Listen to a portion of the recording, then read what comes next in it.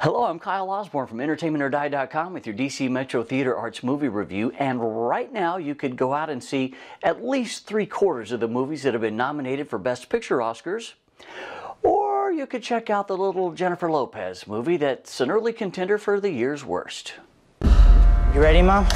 Pull it out, baby! I got it. And you are? Noah.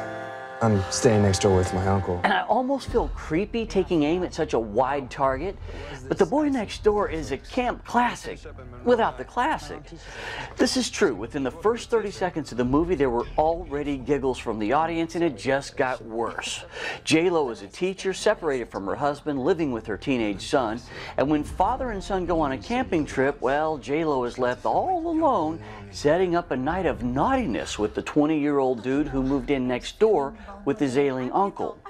Yes, we've seen this movie and many just like it before, where everyone does exactly what the book of movie cliches directs them to do, never mind that almost none of the characters' moves bear any resemblance whatsoever to actual, real human-like behavior. Don't forget that he walked out on And you. I don't want to be a bully, so I'm not going to pick on Lopez, who gets paid to sing and dance and act, but hardly distinguishes herself in any of those categories lately.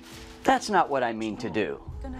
But you know, she did just light the fuse to a stink bomb that's smelling up theaters, and it gets 1 out of 4 stars.